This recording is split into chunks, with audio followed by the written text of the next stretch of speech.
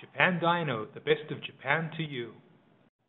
Howdy, this is Andy of Japan Dyno, and I have for you a semi-bucket sheet today to S13 S14 右側運転席用メーカー不明 seat rail.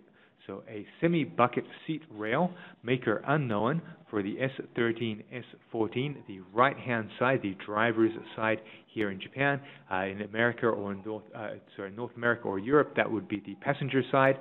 So the right-hand side seat rail, and for the S13 S14 Silvier, in good working condition, and but paintwork fairly gnarly, as you can see there.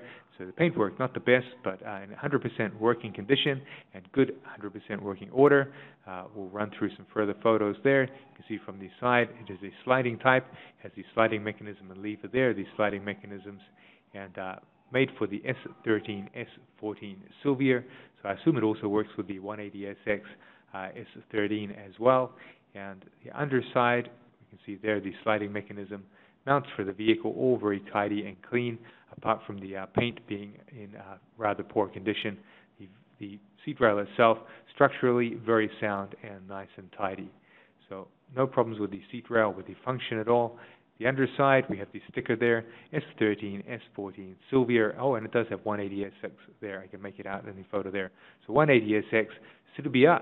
It's a Japanese Silvier there, S13 S14.